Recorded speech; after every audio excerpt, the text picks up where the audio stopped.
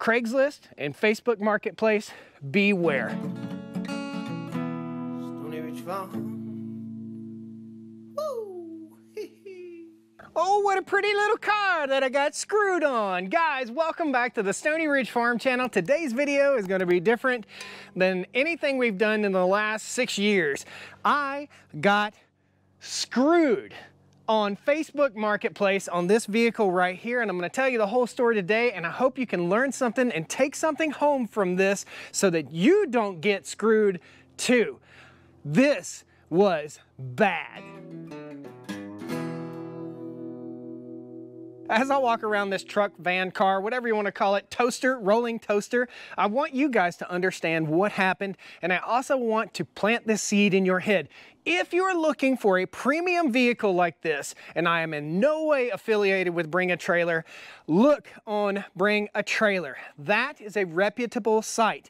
Do not trust everyone on Craigslist or Facebook Marketplace or any other jackleg off the wall site where just anyone can publish an automobile classified ad. This was getting screwed. Now, from a distance, you can see this vehicle. I'm going to walk around it a little bit. It looks absolutely pristine. The paint looks beautiful. Guess why the paint looks beautiful? Because it was repainted very recently. When I showed up, and I'll tell you how all this went down, I contacted this fella. He lives in Atlanta, Georgia, and I'm not going to give his name to anyone, but I will say if you live in the Atlanta area, go see the vehicle before you hand the cash over, okay? What I did was I saw this vehicle. It popped up on my Facebook Marketplace, and I'm always combing the web for a nice low-mile Honda Element, and this is probably the lowest mileage Honda Element in the continental United States. Again, 29,000 miles on a 2007. It runs impeccably. It is a little bit loud. Why is it loud? Because someone stole the catalytic converter out from in this thing. Someone also stole the catalytic converter from my other one. This is one of the most common catalytic converters stolen because the vehicle sits up high and it's got a ton of platinum in it, evidently. The new catalytic converter for this cost over $2,500 from Honda. Looking under the vehicle after discussing this with this guy, well, let's hold on, I'm getting ahead of myself. So I got on the phone with this person and I talked to them. They were super nice. So people that drive these are either super nice or super old, right? They're either hippies, they have a lot of dogs, or they're super old. I assumed that this guy was nice and he was genuine, and he seemed nice. I sat down and I talked with the guy for at least an hour once I got there. But when this vehicle pulled up, the first thing I noticed, and we walked around it and talked about it, and I bought a plane ticket from Greensboro, North Carolina to Atlanta, Georgia, a one-way ticket to drive this critter back. The price I negotiated down with him was over $15,000, okay? This thing cost about $19,000 to $20,000, brand spanking new. It's four-wheel drive, it's an EX model, has a sunroof on the back of it, which is kind of strange, but it's still kind of cool. The roof is totally ruined. We'll talk a little bit more about that. So, I had the money, and I'm sitting in the parking lot and I'm waiting for them to pull in. They pull up, it looks absolutely beautiful from about 30 feet. Then I walk up to it and I see this. This is bad paint work. This is going to chip. This is bad paint work. It is dirty. It was painted over nastiness, okay? This is bad paint work. I saw that it had been repainted. If it's been repainted, that's fine. You wouldn't expect a vehicle with 27,000 miles on it to need a repaint. However, it's a 2007 and I understand that, okay? Totally understand it. This is the original color right here, and it's not cleared up under here where this plastic piece was, which brings us to this plastic piece. We are missing clips that hold this A-pillar plastic piece in place, and 3 minutes after I hit the highway, this piece blew off. The guy stood by it. He's sending me the piece, and he already sent me the clips to repair that. Thank you. Thank you very much. That's why I'm not going to call you by name. So, looking over the vehicle again, I'm opening the doors and I'm seeing it, and he never mentioned that it had had a repaint. Never mentioned it, never even thought about mentioning it, okay? As we look down the side of this, you see orange peel, and you'll get some video clips of orange peel and what that looks like. If we pop this open right here, we look inside, this is normally not clear coated, okay? I know that because I know these vehicles inside and out. There's trash in there that's been painted over, okay? I know that. I know these vehicles inside and out.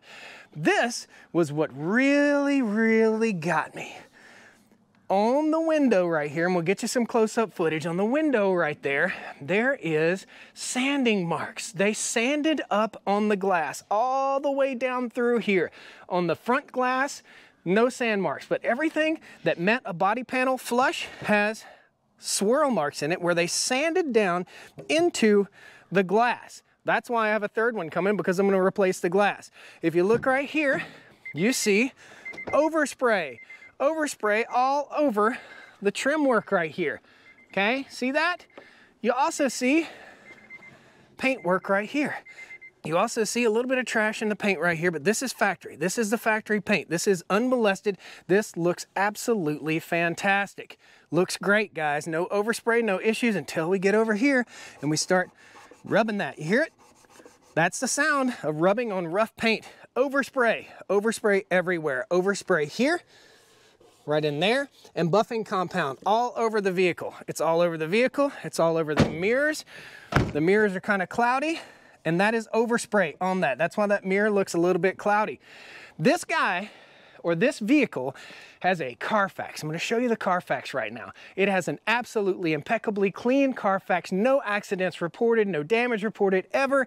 Service records all the way back to 25,000 miles. Evidently, at some point between now and 25,000 miles, this vehicle was hailed upon. This was a hail damaged, and I don't know if it was a flood damaged vehicle or not, but it was a hail damaged vehicle. It came out of Georgia.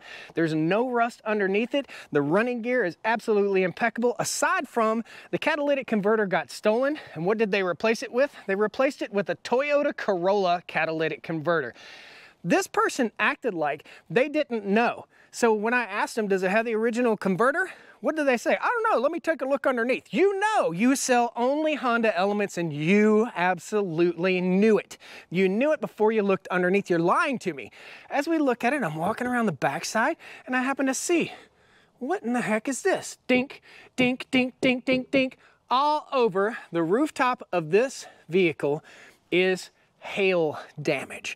That's why it was repainted. So my assumption is that a little old lady probably owned it, and they did some research on the previous owner and found out she was an older lady. She owned it. She only drove it just a few thousand miles a year, putted around. It's been very well taken care of, super nice in the inside, but at some point it received hail damage.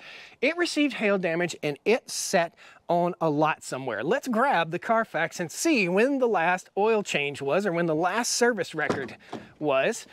I'll just pop it out right quick. And this brings me to the point that Carfax don't matter. Sometimes Carfax does not matter. If there was no insurance claim, or this wasn't taken to a body shop that reported it to Carfax, then who knows what happened. So I'm looking at the last known service record. Last known service record was Georgia inspection at 25 on 12/14/21. Passed emissions and inspection in Georgia. Registration issued, vehicle color noted as blue on 2/14/22. Between 12/14/21 and 1/9/23, title issued, updated, or corrected, vehicle color noted as blue. Why? What are we having here? What is going on here? So sometime between from 25/150 to 25/683, sometime within this time frame right here, within a 1-year period, there was a hailstorm, and this vehicle was damaged in that hailstorm. So let me tell you, when I talked to the person, they were super excited about what a high quality element it is. I said, is it a show car? He said, no, it's not a show car. I don't want you to think it's a show car. It's got some dings, it's got some nicks. It's not totally perfect. It's not a show car. Okay, I understand it's not a show car. I didn't ask if it had been repainted. Why didn't I ask if it had been repainted? If I would have known this had been repainted, I wouldn't have bought it. Does it have any damage? This guy is a Honda element person, right? How in the heck did they miss The whole rooftop is completely trashed with hail damage all over it, and there's Bondo work right here. There's a missing piece right here where the roof rack went. This is horrible. This is Bondo. This is body filler. There is body filler in this door. There is body filler in this door. So from what I can gather, this vehicle was damaged by hail. Someone bought it cheaply from the original owner and put it on a lot, or in a paint lot. In other words, where it was waiting to get painted, repainted by a company such as Maaco, or this gentleman repainted it in his own backyard. Because Maaco, I don't care what kind of quality you're looking for, Maaco doesn't do that, okay? That is jack leg work. Maaco doesn't do this. Maaco doesn't make the roof look that horrible and doesn't showcase that Bondo. Underneath the hood right here, and I'll show you some footage right there, it's clean as a whistle. There are a few things that have been taken loose, a wire that's loose, and also it has a AAA battery in it. Why would it have a AAA battery in it? And look at the date on the AAA battery. It's basically a dead giveaway as to this thing was bought, AAA was called, they dropped a battery in it, and then they drove it home.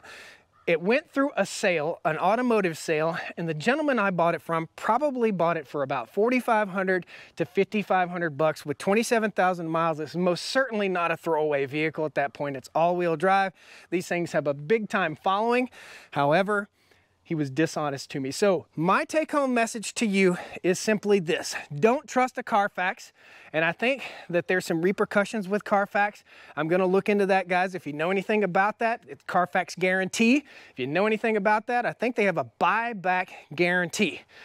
If you know anything about it, post it down there in the comments. Tell me what you guys think. Have you been through a similar situation? Now, this person was super nice. They were nice enough to send this piece of molding back to me, but I flew to Atlanta to pick up a premium vehicle, and I did not have a premium vehicle. As soon as I said, man, it's got hail damage on the roof, it's beat up, we got to adjust our price for this, they said, well, we knocked off the price, $2,000 for you, so you can go fix it yourself, or we can just refund you your money and you can go on about your way. I was quite taken back by that. You don't understand that I flew down here to buy this vehicle that you shared with me that was a premium vehicle. I'm not being too nitpicky. I paid through the nose for this thing, guys. I paid through the nose for it. I was stuck there and had to make a split-second decision whether to take my money back, call an Uber, go to a rental car agency and drive a rental car back home, buy another flight back home, and I flew on my frequent flyer miles, so it only cost me $5 to fly down, but it would have cost me $700 to fly back. Should I have bought it and saved the money? I know it's a low mile vehicle. I trust that part. I don't trust the jackleg work that's been done to it. So I thought I was getting something super ultra premium, and I didn't. There's Bondo and body work right here. It's odd. Each one of these fenders, each one of the body panels, each piece on this vehicle has the original serial number on it. So if you're looking at a Honda Element or you're looking at most vehicles, you can see the original VIN number is attached to or affixed to each body panel. Every one of them matched. They all matched because they're all full of Bondo. This thing got the snot beat out of it in a hailstorm. Somebody put a cheap, crappy paint job on it. They posted it up on Facebook Marketplace. I went down, I forked out the money, I took a risk, I flew to Atlanta to buy it, and they basically threatened to say, well, if you don't want it, we got people lined up to buy it. So you can just go on home. You can go on and get. Guys, look, if you want a premium vehicle like this, you want to spend the money, look on something like Bring a Trailer. I probably could have bought this very same vehicle on Bring a Trailer for around about the same price, and that is a trusted site. This is not a promo for Bring a Trailer. I've just seen the quality of vehicles, and a good friend of mine has bought 3 vehicles on Bring a Trailer. He's a car collector. That is a reputable site.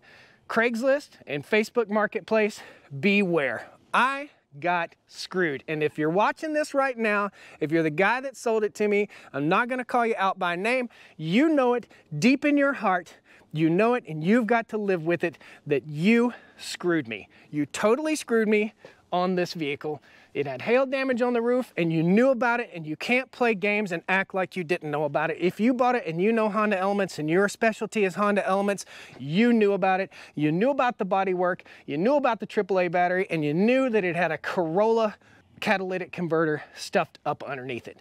You did me wrong, you did me dirty, but it's a lesson learned, a very good lesson learned by me, and a good lesson to pass on to you guys so that you don't get screwed too.